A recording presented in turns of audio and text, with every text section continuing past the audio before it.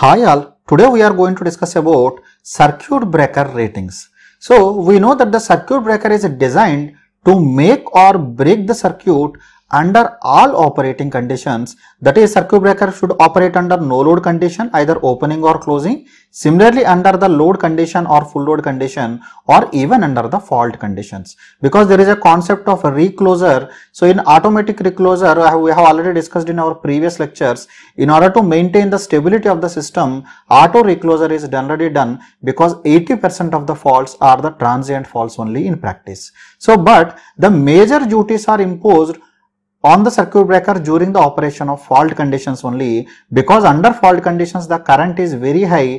It imposes so many constraints which we have discussed in our previous lectures. So the circuit breaker has to perform the following duties during the fault conditions, because if it can operate under the fault condition, it can operate under any other condition successfully. So first one is, it must be capable of opening the faulty circuit and breaking the fault current.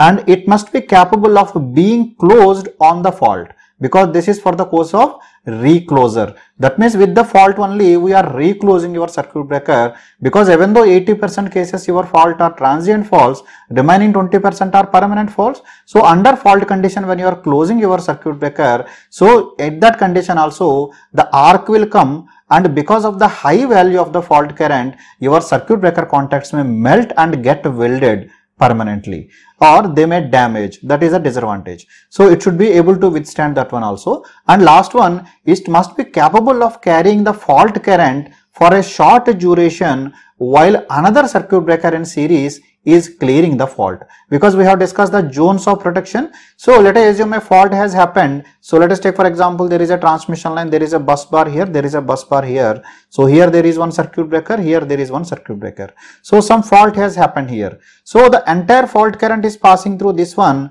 So first the circuit breaker A should open, and at the instant before the opening of circuit breaker A, B is also carrying the fault current, but B should not operate because it is not in the protected zone. Because if A is not operating for some time, then only B should operate, or otherwise B should wait for some time until the circuit breaker A is opening. So that is the third constraint. So accordingly, the circuit breaker will have the basic current that are mentioned are breaking capacity, making capacity, and the short time capacity. So let us see one by one the specifications of your circuit breaker, or what are mentioned in the nameplate details. So first one is the rated voltage, or which is generally mentioned in the phase value only. Always in the circuit breaker they are mentioned in the phase value, this voltage. Please remember this one. Let us take for example, for a 220 kV line, if you divide per phase value, you will get this as roughly 127 kV, but generally this rated voltage will be greater than that one. Let us assume the rated voltage is mentioned as 142 kV. It is always the RMS value. Please remember this one. So as the voltage at any point in the power system is not constant under operating conditions, because the load continuous fluctuations will be there, so the voltage can be even more than the nominal voltage, or what is the specified value of the voltage where it should stay, because plus or minus variation will be there. That's why the rated voltage is always greater than the nominal voltage. Example is, it is 142 kV for the case of 120 kV, 127 kV per phase line, or it is a 220 kV line. So it is the highest phase to phase system voltage expressed in kV RMS, which the circuit breaker can withstand continuously without flash over or failure. That is called as the rated voltage. Then comes the rated frequency. Rated frequency, it is a frequency for which your circuit breaker is designed to operate. Let us assume if the circuit breaker designed for the 60 Hz cannot operate under 50 Hz, we have to make some modifications in the design in order to use it, because it is designed for a specific frequency, because some conditions will affect. Then coming the operating sequence, because I told you that in practice we go for auto recloser, and sometimes we don't go for auto recloser. So whichever case you want to go for auto recloser, a special care should be taken. That's why it will be mentioned in the circuit breaker for what purpose it is designed. So generally the circuit breaker should be capable of performing certain specific sequence of closing. That closing is represented by C, and opening is mentioned by O, and closing followed by opening, that is mentioned by CO. That means during the recloser, let us assume the circuit breaker is closed, but still the fault is not cleared, so automatically it should open immediately so that circuit breaker will not damage. That's why it's follow the sequence CO, closing followed by opening immediately. Getting this one? So the standard operating sequences, there are two types. One is non-rapid auto reclosing operating sequence, so which is mentioned by O followed by 3 minutes, then CO. That means when the circuit breaker is opened, it cannot be reclosed immediately. We have to wait for 3 minutes. After 3 minutes, it can be closed again. So when the circuit breaker is closed, if the fault is still there, anyway it will open immediately. There is no problem. But once the circuit breaker is opened, we have to leave for 3 minutes so that it can regain the required value of the strength. Like the temperature will go to the normal value and other parameters. So this type is used for the circuit breakers which are not for auto reclosing type. That means under normal operating conditions, the cost will be less for these circuit breakers. Then second type of circuit breakers are there, rapid auto reclosing operating sequence. So in rapid auto reclosing operating sequence, these are used for circuit breakers where we need the auto recloser. Here the sequence will be O. O stands for opening. So within 0.3 seconds we can close again. That means within 0.3 seconds it can regain its strength back. So opening. After 0.3 seconds, we can go for reclosing. Reclosing involves closing, maybe sometimes followed by opening, or if fault is cleared, then no problem.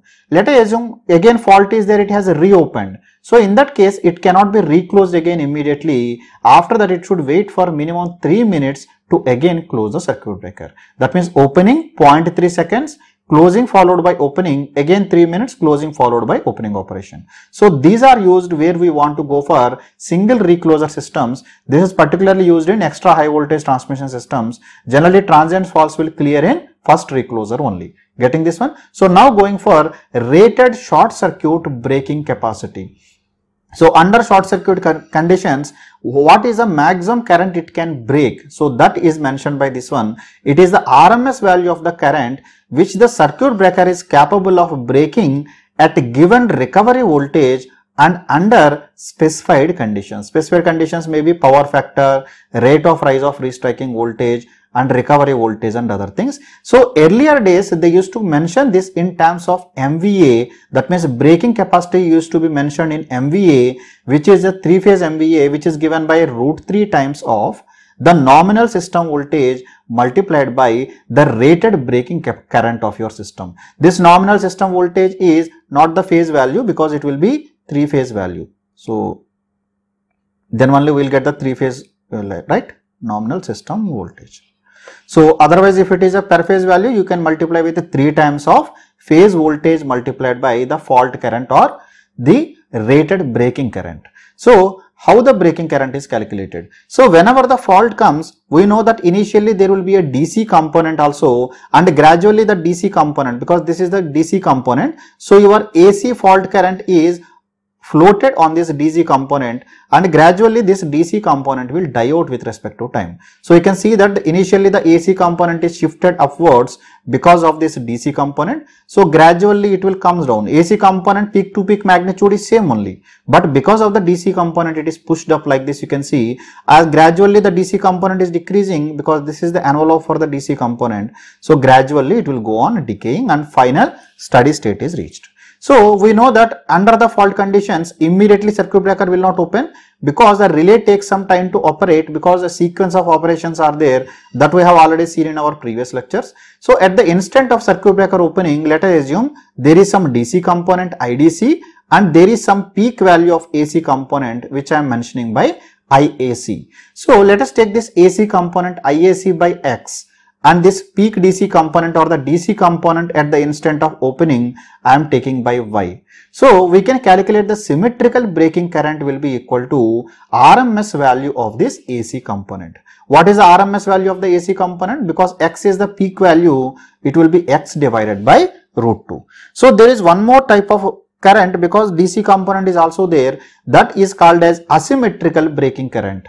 So asymmetrical breaking current will be RMS value of the total current. So whenever DC is associated with DC, how you calculate the RMS value? We have already seen in basic electrical engineering. So we can calculate by square root of RMS value of AC component square plus RMS value of DC component square.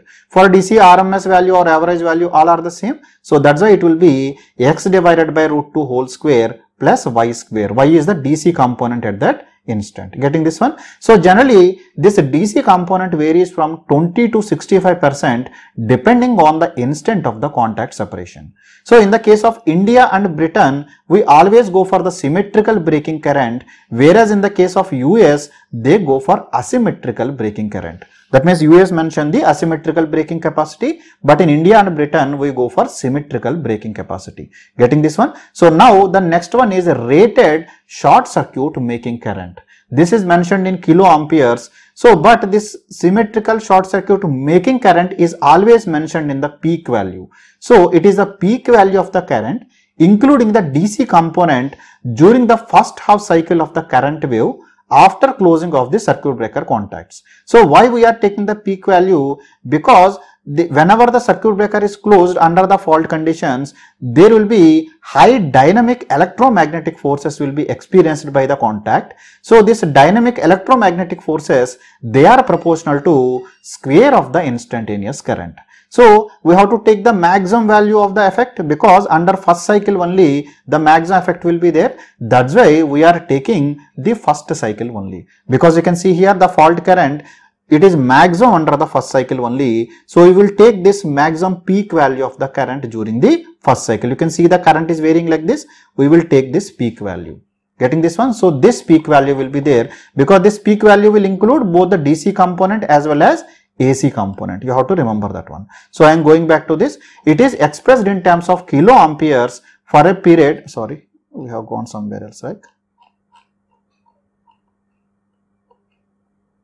Okay. It indicates the ability to withstand the dynamic electromagnetic forces proportional to square of the instantaneous current during the closing of circuit breaker under fault conditions. So, the making current is given by root 2 times, because we have to convert the RMS value to peak value, multiplied by 1.8 times of symmetrical breaking current. Why this 1.8 is taken? This 1.8 is the factor for accounting for the maximum asymmetry. That means this out of this 100% is AC component and 80% DC component. So, total 1.8 we have to multiply to account for the asymmetry due to the DC component. So, that much shift will be there. Peak value will reach up to 1.8 times the normal AC component value. So, now the short time current rating. So, it is the RMS value of the current which the circuit breaker can carry in full closed position without damage for a specific time interval.